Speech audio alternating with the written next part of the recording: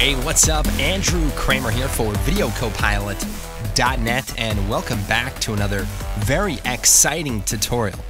Today, we're going to take a look at recreating this grid effect right inside of After Effects. So let's go and take a look at what we're going to be creating.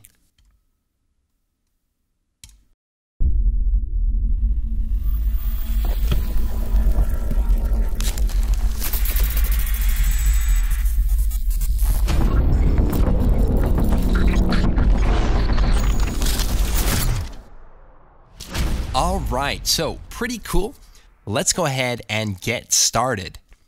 Now, originally, this design was actually created as a pitch for this company called LinkedIn. Basically, it's a way to keep in touch with your professional friends through the process of sending nonstop spam messages to you. So it's really cool, really clever.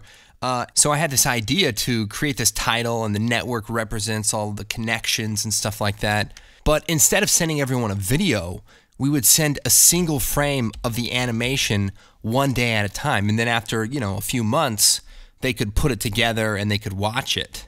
But unfortunately, the LinkedIn guys weren't a big fan. Frankly, they wanted to send more emails, and that wasn't enough for them. So anyways. All right, let's go ahead and get started. We're going to create a new composition. We'll make this 10 seconds long, and we'll call this the grid, and hit OK. So the first thing I want to do is create the basic grid design. And the way we're going to do that, we're going to create a new solid. And we'll call this grid. And then let's come over to the effects and presets and type in lightning. And here we have advanced lightning. We'll drop that out here. Now we have a cool bolt of lightning, but instead of using it to create lightning, we're going to go ahead and play around with the settings and try to create some kind of futuristic grid. So let's change the lightning type to bouncy, and this just kind of creates a little bit more wild noise. Let's jump into the glow settings and just turn this down so that we could just see the main pattern. Now, it's a little bit chaotic, so let's go down to the expert settings, and we'll turn the complexity down to about 2.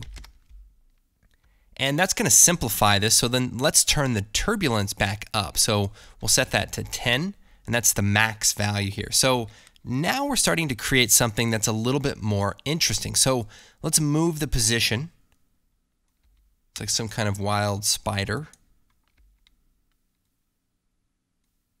Perfect. And let's take a look at a few of these settings. So we have forking.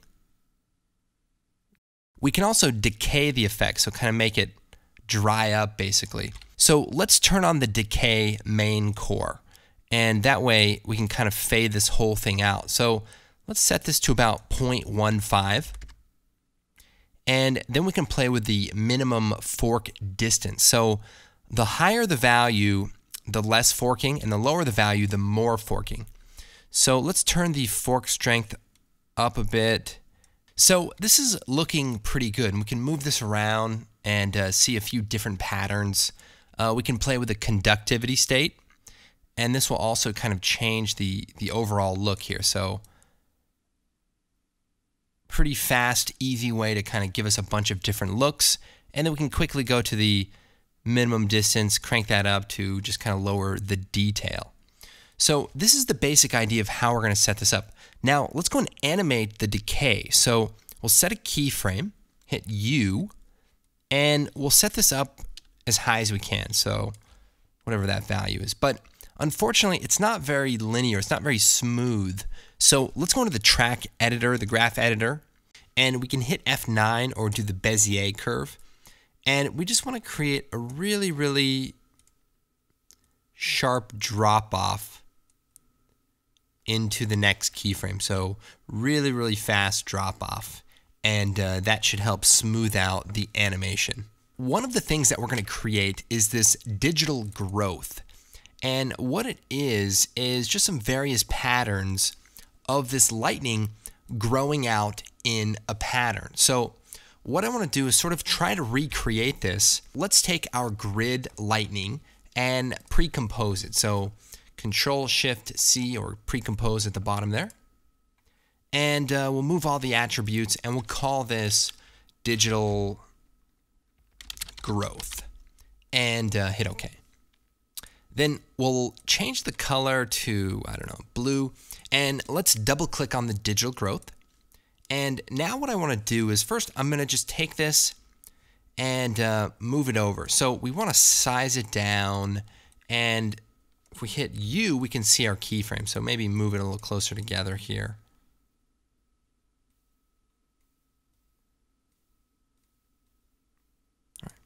So what I want to do is set the transfer mode to screen and then duplicate the layer. So edit, duplicate.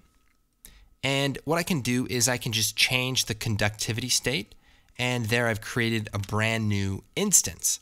So I'm going to offset the layer now.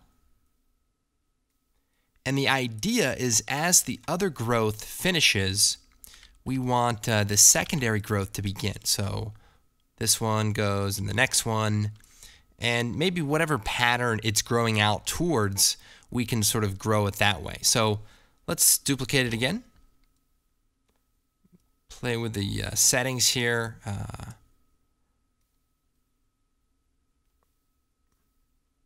This kind of creates a cool kind of directional growth. We can also play around with the look of this. So another thing I always like to talk about is experimentation, and a lot of this is basically experimentation, just playing around with it, coming up with different looks. So if you're watching a tutorial and you're curious what might happen if you do this or if I did that, well, just pause the tutorial for a second and start playing around. Just kind of save your project, save a copy so that you can have an experiment project. And what happens when you change the complexity to 3? Do you get a different pattern, and then you change the the settings, and that looks like a completely different sort of digital grid, but it's definitely cool as well. So having some time to experiment is really critical when you're using After Effects, and we try to make tutorials that show you broad possibilities, but definitely feel free to just take a moment and start experimenting. So that's cool. So we'll move this over here. And also play around with the size of these. We don't want them to all be the same size. We want to kind of feel like it's very random. So here we'll duplicate it, change the conductivity state. Let's see here.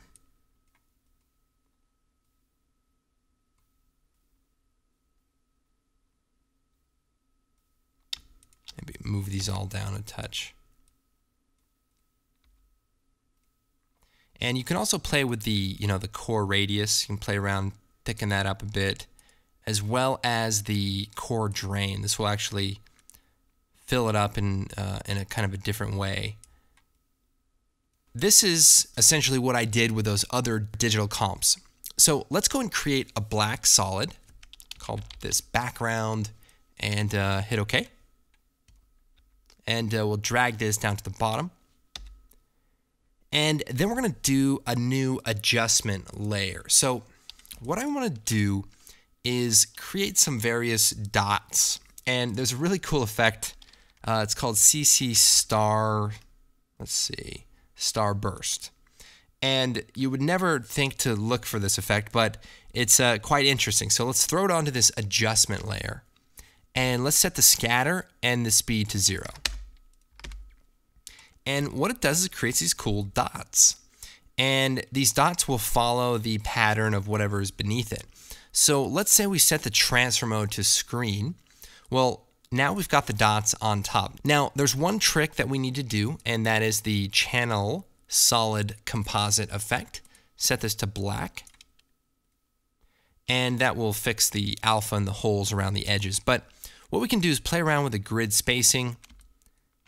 Maybe change the size of these dots, and we could even use a curves adjustment to brighten them up. But it's just kind of a cool way to add some random detail. Then if we play around with the scatter effect, we can actually offset them to being slightly various positions and such. Let's go ahead and create another adjustment layer, and we'll see another cool effect. So Let's say I want to add somewhat of a grid effect on top of this, like a basic math grid effect, but I want it to grow as our design grows. So here's what we'll do. We'll type in mosaic, and we'll throw this on here. And this is a pretty fun effect. So turn on sharp colors and turn up the blocks. So this is like for blurring out, faces of people who aren't supposed to be in your video, or, anonymous tipsters. So it's an interesting effect, but what we're actually going to use it for, actually I'm going to shut the sharp colors off. We're going to use it to create some edges. So type in find edges and invert that. And so now we have a little bit of a pattern here. So look at this, it grows on. And then we can screen it back on top of our final design. And then if we hit T, we can lower its opacity. So this way we create just kind of an interesting grid. But instead of making it square, I actually want it to be rotated. So here's what we're going to do. I'm going to choose Effect, Distort, Transform. It's on the list there, or we could just type it in here, Transform. So what I'll do is I'll take the transform and put it before the mosaic effect and set the rotation to about 45 degrees. And you can see our pattern kind of rotates a little bit. Then if we take another transform, put it after the find edges, we can set it to negative 45 degrees. And so now we have a pattern that is diamond shaped. And if we go back into the mosaic, we can tweak the size of the boxes to create a different effect. So now we'll set it to screen. And now we have a cool kind of diamond pattern, which I would say this makes it about 45% more futuristic. We can also play around with the block size. So the smaller the blocks, the larger the grid area. And, that'll help create some various looks. Let's do like 75 by 75. And the comp's not square, so let's stretch that a bit. And let's just lower the opacity here just for a more subtle effect. Nice. And then we can add some colorization. So another adjustment layer with a glow.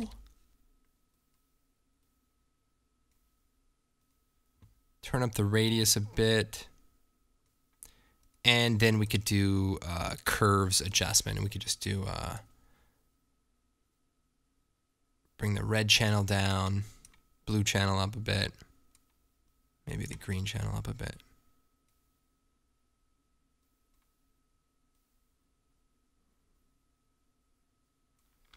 So that's pretty much the basic idea. And then we can pre-render this. So we could say just go to the end of this animation, hit N, add this to the render queue, and say render off a QuickTime movie, and then re-import it so that we can actually just use the pattern. So just a little bit easier to work with a QuickTime instead of having to render the comp multiple times. Okay, now we can speed this up by just going into the animation and bringing these keyframes a little bit closer together, but I think this will work for now. Let's go back to our grid comp, and let's take our digital growth and we'll just turn it off for the moment. All right, so now we need to create our three-dimensional grid. One of the cool things about the advanced lightning effect is that it is affected by the layer's alpha. So in this case, we have an alpha channel, and then we can copy our lightning effect and paste it. So let's come in here to our first grid that we created, take that lightning copy, edit, copy, and jump back over here to our title template, which we will make red. And let's choose Edit, Paste. So here is the animation. Let's hit U and remove the keyframe. So we'll just unclick that and it'll be static. So there's this option called Composite on Original. We click that and now it's rendering on top of our original. Now, if we look closely, it's not interacting with our alpha channel. However, there's an option called Alpha Obstacle. And as we crank that up, we can actually see that the lightning is affected by the alpha channel. So this is quite cool and probably a fun thing that you could do all sorts of stuff with. So let's use this. So we'll take it, we'll hit Control D duplicate it. Let's put a copy over here. Let's hit Control D, put another copy over here, and maybe just one more up in this direction, or maybe two more. Let's see. I feel like this one's it's not conducting enough for me. I think the conductivity probably needs to be more.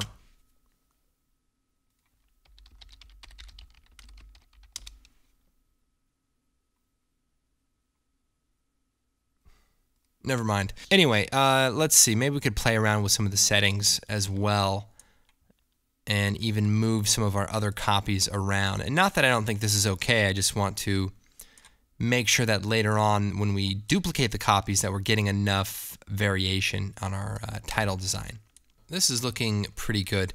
Now, another thing that we're going to do to this particular copy is we'll take these, we'll hit Control A, collapse them, and we can add more copies and stuff, and even play around with the decay so that some of them are shorter, etc. What I want to do is add another effect. So we'll go ahead, collapse this, and we'll type in tint. And we'll take the tint effect and put it before the lightning. And let's set the white color to black. And so what this does is creates just an outline of just the electrical stuff. And we might even come over here and type in turbulent displace and throw this maybe before the tint as well. And this is basically an effect that creates kind of wild distortion.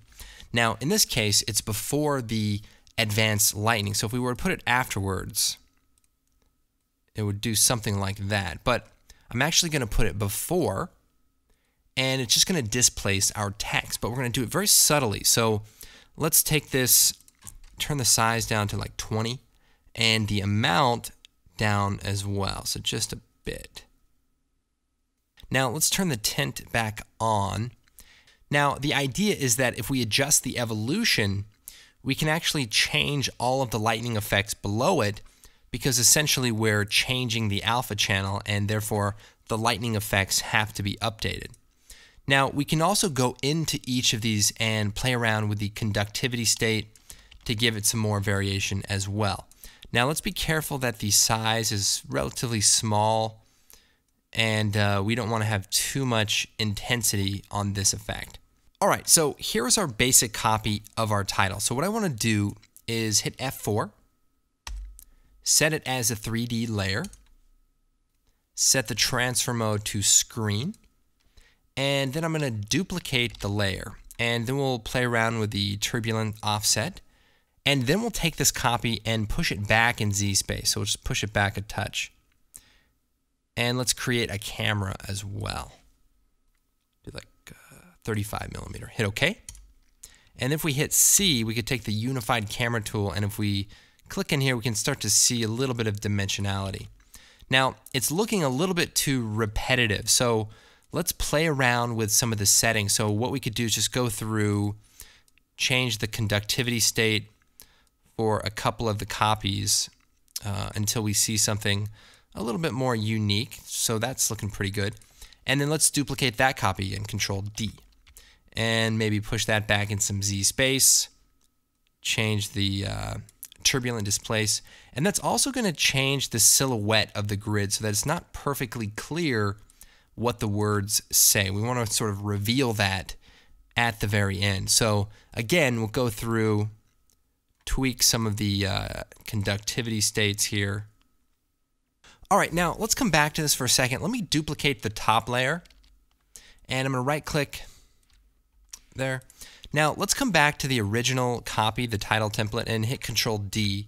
Let's take this and let's remove all of the effects. So we could choose Effect, Remove All, and that way we just have our original grid again. And I'm going to take that copy, bring it to the top of the stack, change the color to yellow, and we'll move it forward in Z space just a touch.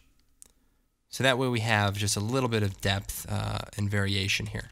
All right, so we've got the basic idea here. We can start playing around with our front title. Now, what we could do is we could actually set this to something like normal, and that way it's not translucent.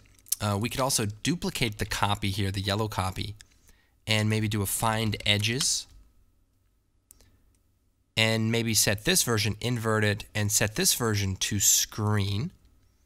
And maybe push this back. So this way we're starting to create sort of a wireframe shell, if you will. We'll put that below. There we go. And it just starts creating some weird, dimensionality that is somewhat abstract, but helps to recreate the final form. So let's do a quick colorization and kind of see where we're at and what else we need to do. So let's create a black solid for the background. I could just copy the other one, but what are you going to do?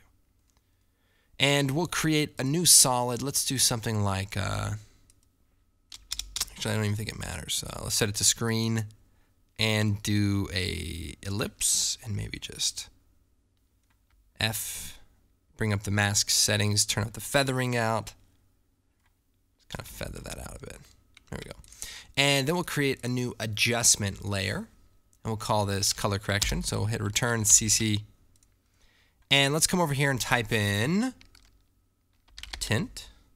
This is why it didn't matter, because we were about to desaturate it anyway. And then we'll do curves. And here we want to play around with this. And we also want to do a glow. We'll take the glow effect, maybe before that, set it to screen and turn up the radius a bit.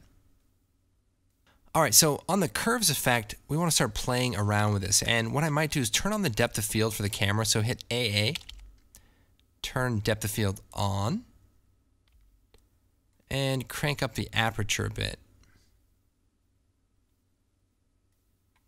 And that's going to create a much more interesting look and definitely a much more organic look. But we can actually use this to help kind of get a sense for the overall look. Now the background grid effects are a little bit bright, so I might take just the bottom 4 copies right here, hit T, and lower the opacity to maybe 90%. Maybe a little less, maybe 78. And that way our title grid is actually a little bit brighter. And maybe bring the focus point forward a touch. There we go. And by the way, you have some different iris control inside of CS6. So you could do some things like pentagons. They're a little bit slower, but you could create some different looking out of focus elements, which definitely look a little bit nicer, and you can just set it to the higher quality when you're ready to render at the end. All right, so about this colorization. So we'll go back to the color correction. Let's go to the green channel. Let's turn the green up a bit. And also the blue channel, let's crank that up as well. And maybe just create a contrast curve, a reverse contrast curve like this. I'll even bring this down a touch. Now let's go to the RGB and drop that down as well. All right, so we've got the basic color correction going here, and things are looking pretty good. Now we want to start adding more of that fine detail. So one thing that we could do actually is take the camera, hit AA, and zoom it out just a little bit, maybe down to 1,000. And that'll just pull out the camera a touch. We could probably turn off the depth of field. One quick way to do that is just turn off this draft 3D setting. And that makes things a little bit nicer to just go back and forth. Now, I want the grid title to transition in. So we're going to type in grid wipe. So it's transition effect, CC grid wipe. Let's drop that onto our top title. And this basically is a cool little transition. So we'll turn the completion up till it's completely covered and move that keyframe over to the beginning and then open it all the way up. So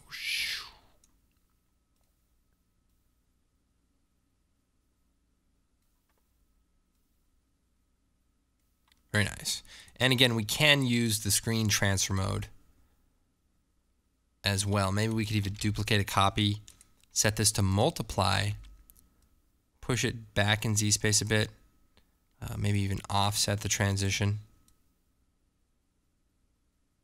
and just create some slight variations to it. So definitely can have some fun with that. All right, so that's the basic idea of the transition. But now we want to add some more detail to the grid pattern.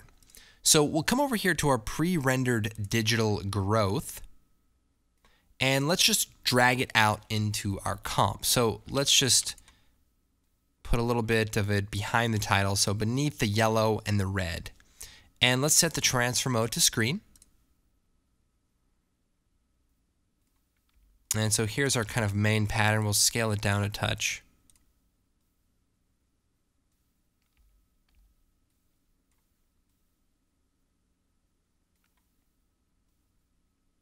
Okay. And we'll take another copy, say the 5 copy, set it to screen as well.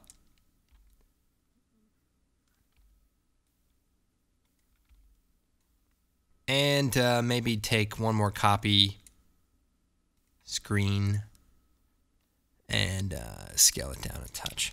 Now this copy, what we could do, let's make sure all these layers are 3D. So hit F4 and turn on the 3D layer switch. There we go. And we'll take that last copy and let's move it forward in Z-space.